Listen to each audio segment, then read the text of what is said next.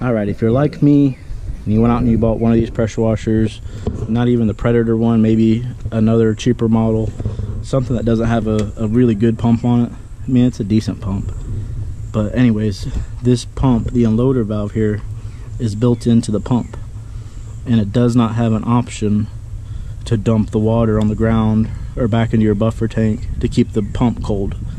So water comes in and water goes out. That's it. There's no third option to, you know, when you let off the trigger, water's not going to dump. The water just stays in the pump and gets hot, and you'll burn the pump up if you let it run for like 2-3 minutes without pulling on the trigger. So right now, whenever I gotta change out my chemical from soap to my bleach, I have to run back to the trailer as fast as I can, run back, you know, because the whole time this pump's running and it's getting hot. So by hooking up an external unloader valve right here, get this on Amazon for 60 bucks. I'm going to leave the link in the description if you want to go in there and add this to your Amazon cart. I highly recommend it because you're going to save your pressure washer pump from getting hot.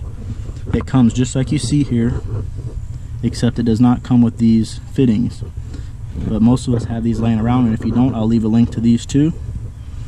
And so anyways, you want to put Teflon tape on all your fittings, plug them in, tighten them up, and so anyways, I'll explain it to you. This one is your out. So it tells you right on there, there's out, and this one says in.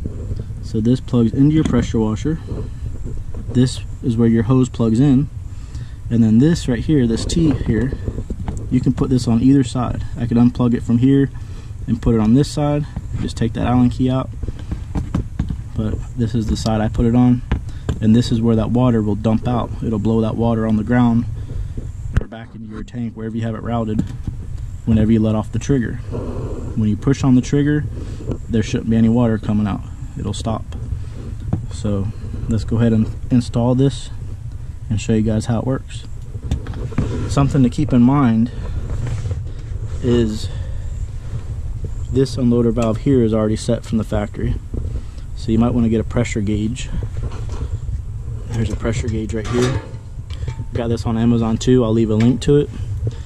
But if you get a pressure gauge, plug that in first before you put this unloader valve on, and get your pressure set to where you want it. Because whatever you have your original loader valve set, this is the one we're using. The original loader valve is the one we're using for pressure. The secondary one, we're just using it to dump the water.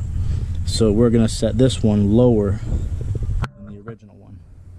So this one here will be set lower than this original one. So you choose what you want your pressure to be. That's totally up to you. I got mine set at about 2800. You don't need 4400 psi to clean. You end up breaking stuff and destroying property. So anyways, I'm showing you how I'm hooking it up here. So this side plugs right in. Trying to do it one-handed. And then this one is my main reel line. Man, it's hard to do it one-handed, guys. So this one is going back to my hose reel. And then of course my garden hose is hooked to my buffer tank. And that's something else. A lot of people say that this pressure washer won't draw from a tank. It probably won't if it was sitting up there, but being that it's gravity fed, it works just fine. And I'm going to put another video on to show you guys how I know that it works. I did a test on it. I'll have to put that video up another time. Anyways, now for this valve right here is where the water is going to dump. So I just got an old garden hose here. It's like a 6-foot piece. So I'll throw one in there, and I put a quick connect on this end. And plug this in, if I can, one-handed. Alright, let's test this out. So what we want is when I pull on that trigger, we don't want no water coming out. When I let off the trigger, we want to see water coming out. And that means that the pump's staying cold. So here we go.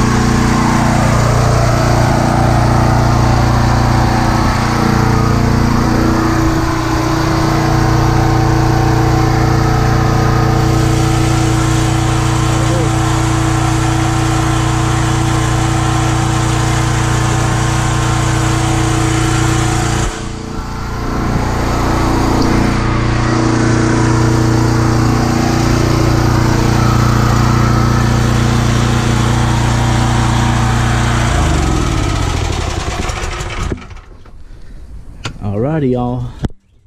Hope this video is going to help somebody out. You'll definitely save your pump. And if you want to know how I rigged all this up, I can do that in another video. Just comment below and I'll definitely make one for you and show you how I did it all.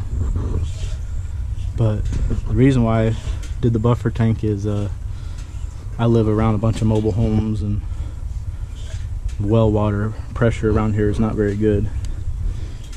I get like 3 gallons per minute out of the spigot back there, so I kind of had to go this route.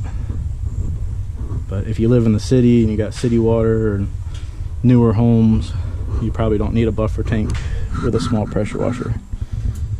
But all right, y'all, see ya.